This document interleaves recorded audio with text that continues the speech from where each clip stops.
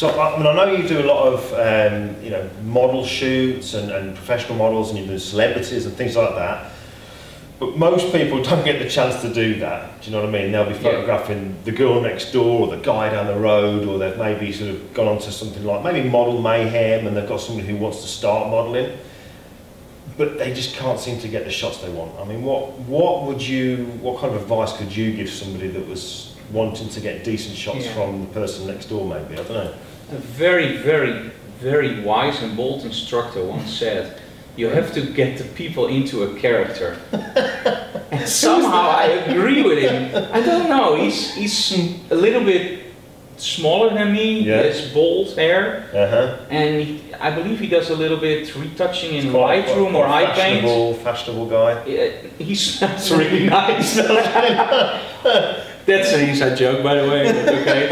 He will tell you on a blog one day. And it's you, man. And that struck a note with me, because that's what I tell all my students during the workshops.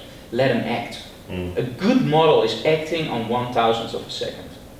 And video is great. With video, you have time. If you do something wrong, and if you move... Now, let's play a game with you guys over there. Now I'm moving my hands and I'm moving my lips, and now it looks normal. But now start pressing pause on your player. And now when I move, there will be moments where I look really awkward.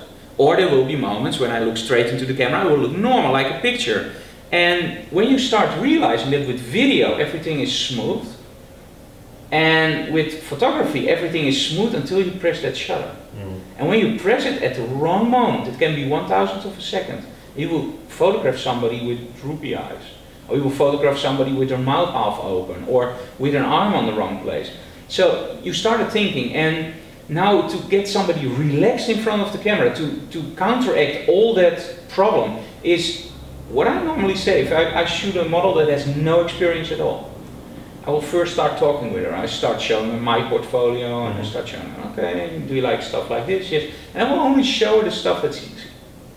And normally I don't want my model to look straight into the camera, look a little bit away, because I always say when you look straight into the camera, those eyes will haunt you. Wherever you walk, those eyes will follow you, and it's very quickly they will get creepy. So look away. And I always tell to the model, don't try to pose, because you know they all seen America's Next Top Model, the poses like this. So don't do that. I always say, look like you're waiting for the bus. Relax, and I will let them stand against the wall, never in front of a seamless. Stand against the wall, because then they have a natural flow to their body. They will lean against the wall and relax. And just look down, don't look into the camera, because that takes away that piece of, I have to look through that glass, I have to look into the eyes of the photographer. And that's really scary for the first time. So when I just say, lean against the wall, look down.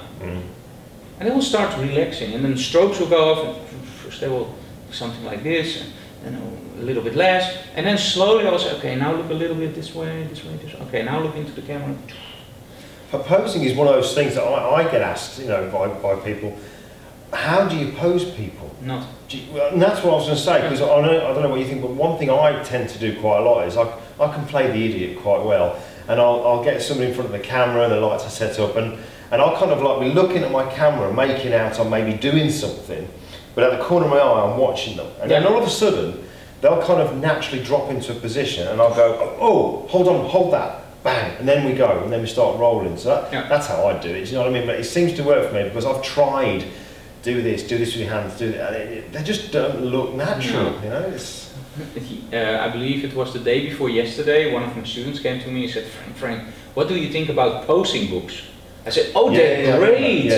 And he said, oh, so you use them? I said, yeah, if it's really cold, they can make a great fire, because they're like, and what I never got about them was 1001 poses. And it's like, So he wrote 1000 poses, and he said, oh, I know one more.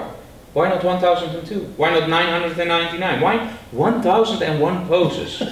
It's like, after that there are no poses in the world anymore. 1001. And it sounds like a joke, but those books aren't that cheap.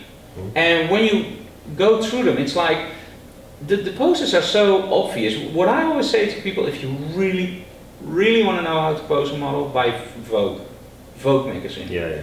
Even the advertisements in Vogue, I don't know what it is, I don't read a lot of magazines, but when I buy Vogue and I even look at the advertisements, I go crazy.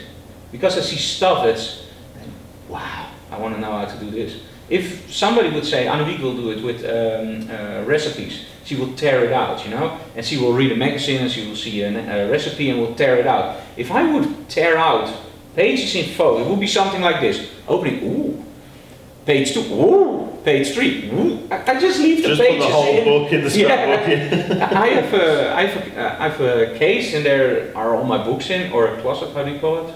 A book, bookshelf. Yeah, bookshelf. Yeah, yeah. And there are my photography books. And in between the photography books you see Vogue, Vogue, Vogue, Vogue, and then you see photography book, Helmut Newton, David LaChapelle, Vogue, Vogue. And everywhere I go I try to buy Vogue. Yeah. So I have some from Italy, I have some from Spain, I have some from America. And it's just an awesome place to get inspiration, not only about photography, but about poses. And don't look at the images like, oh, pretty image. No, look at the image like, now, what do I really like about this image? What makes me tick? And you will very soon find out that it's not only the composition, but it's the way the model looks. It's the way the retouching is done. Maybe it's the way that the shadows are all blocked up. Maybe it's the way that there are no shadows, that it's lifted blacks. So try to analyze a picture that way, and then when you see it, try to recreate it. Like we talked about, I believe it was yesterday, about creating a look. A lot of people will go to you, and the forums are full with it. Like, okay, I love this guy. How do I create this look? And then you see an image, and Dave Hill is one of the best examples, I think. He's using a light setup that's very easy, but it's a light setup with strong accents, beauty disc on front, fill light. And if you see his videos... Oh, say that again. What's he doing? Okay. Watch his videos and you can see how he does it. And then he does the retouching. But when you go on a forum, you will see people delivering pictures that were shot with on-camera strobes. Yeah, I want a Dave Hill look. And I'm like, yeah, and I want a filter, the awesome filter. I'm still looking for it. CS6 is out. There's still no awesome filter. So you know what I mean? You go down, you go to filters or export, and there's that filter awesome. You press it and instantly... Have you not looked in the other section? Filter other? Oh no, is it there? Under high pass. Awesome. That's, wow. That's in the extent. That's the best tip. It's in the beta version, you haven't got that, sorry. Oh, sorry. Oh. Can you get me in? Anyway, there is no awesome filter. It all starts with proper use of lighting. So when people started doing that, that's when it triggered me, like, you know, you have to find that voice. And starting with that Vogue, start to recreate the image. Now, I'm getting off topic. What I do, when I really like a look, I will not start with the image, my image, and try to recreate that look into my image. No, what I will do is I will scan that image from the Vogue or whatever magazine. I will scan it into Photoshop, and I will try to make it normal. What do you mean by normal? Okay, let's say I have an image that I really like and it has raised shadows and it has a desaturated red look. And maybe it has an overlay of yellow. Okay. Then I will scan that image, get it into Photoshop and start analyzing. Okay, the first thing I have to do, there's no blacks. In my images there is blacks. Okay, so go to levels. Pull down the blacks. Okay, now it's normal. Okay, now look at the color. There's too little red. Okay, start going into the channel mixer or whatever, turn on red. Okay, now it looks nice. Okay, now there's a whole yellow cast over the image. Okay, so take away the yellow cast. Ah, now I have an image like it's straight out of the camera. Now what did I do?